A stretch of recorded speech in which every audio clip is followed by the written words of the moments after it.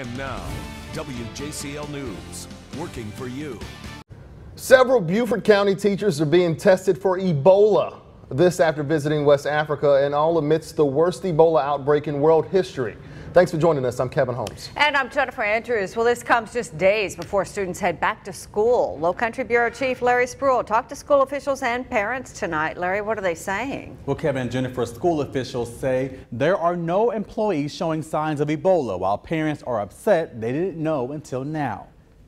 We have had no reports of any school district employee experiencing any sorts of symptoms related to Ebola. It's the worst outbreak of the Ebola virus in world history, and now word is out that several Beaufort County teachers were in West Africa when the outbreak began. Now, the school system told me the teachers are not showing symptoms, but as a precaution, they are still being tested. Thursday, I stopped by the district office to ask how many teachers were in West Africa and why. Federal privacy laws won't allow me to reveal information that might compromise an individual's privacy, so I can't do that. The Center of Disease Control is working with Customs to screen people for fever, severe headache, muscle pain, vomiting, diarrhea, or unexplained bleeding.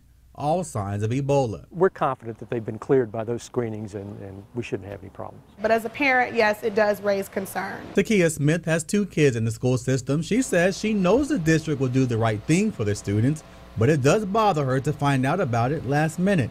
We tend to be the ones that seem like we hear about it last when we feel like we should be the first. You were thinking that, hey, you know, is this going to affect my children? Yeah, absolutely. I mean, that's, I think something that's common. Douglas Marshall, also a parent, thinks the same thing. You're thinking, oh, well, could this potentially down the road affect us, affect my family? But Foster says, like always, they are putting the safety of the students first. We just want to assure our parents that safety is our #1 priority here. We look out for kids. We love working with kids. That's why we do what we do. And we would never endanger a child.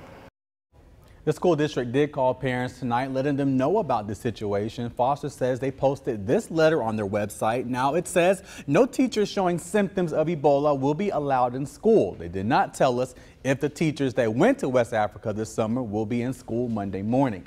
But for now, reporting in the studio, Larry Spruill, WJCL News, working for you.